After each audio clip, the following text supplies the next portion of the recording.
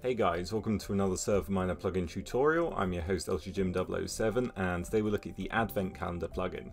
So this plugin allows you to bring the holiday spirit into Minecraft, where you have a Advent Calendar in a GUI and players can redeem it every single day up until the 25th and get some really nice rewards. So what I'm going to do is show you how it works in-game and then how you can customize it in the config file to choose all of the gifts.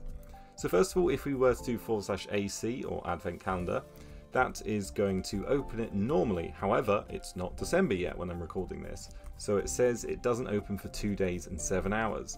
Now the good thing is, using an admin command, AC admin preview, we can open it beforehand and give you a look about what it looks like. So here we have a typical advent calendar. You can see this one shows coal blocks for the first 15 days. Those are the ones that have been claimed. So if I were to click on any of these, such as day 12, it's going to say gift successfully claimed, happy holidays LCGym, and the server says test, because that is the default for every single day, is for the server to just have a test message. Now for days 1 and 2 I added a little command, so this one is going to give the player 1 diamond, and then day 2 is going to give them $100 using Essentials Economy. So you can pretty much give them anything using any command that you want with any plugin, and it's that easy to customize. And then as you can see here, the present is going to change once people have redeemed it when they use it normally. Now there's a couple of other commands. There is the AC force command and then the player's name, and that will force them to redeem the advent calendar if you want to do that. And then there is the AC admin and then reload command if you've changed anything in the config file, which is where we're going now. So here we are in the SMPitnik control panel, and as you can see there is the user data folder which saves everything, the config.yml, which is where we want to go. So up at the top we have the time zone, so you can get a list on this Wikipedia page of which time zone you want. Currently it's the LA Pacific time, but you could obviously change that depending on where the server's located. And then we have the calendar month and day, so it's going to be used in December and it starts on the 1st of December, but you could do this in any month of the year or any day of the year if you really wanted. And then do you want to allow players to have expired claims? So if it's the 2nd, can they still get the 1st of December one, yes or no?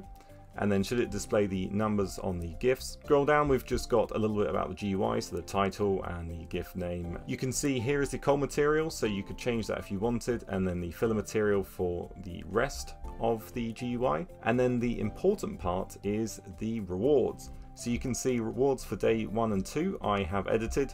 All you need to do is just grab this placeholder in order to grab the player's username, and you can pretty much do anything. And as you can see here, it's very easy to give a command per day. You can have multiple commands for each day if you wanted to be very generous.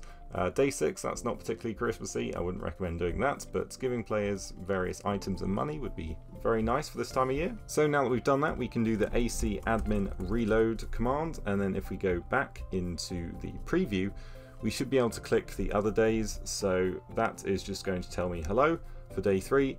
Day 4 is going to give me $99, day 5 is going to be 10 emeralds, and then day 6 is going to be rather unpleasant, and that is how you would customize it. So here we are on the page where you download it. It's not Spigot, it is Modrinth this time. It is free to download, just go to the link in the description, and it has all the information here that you want about how to customize it and how it works. But if you need a server to host it on, check out ServerMiner.com for the best and cheapest hosting around.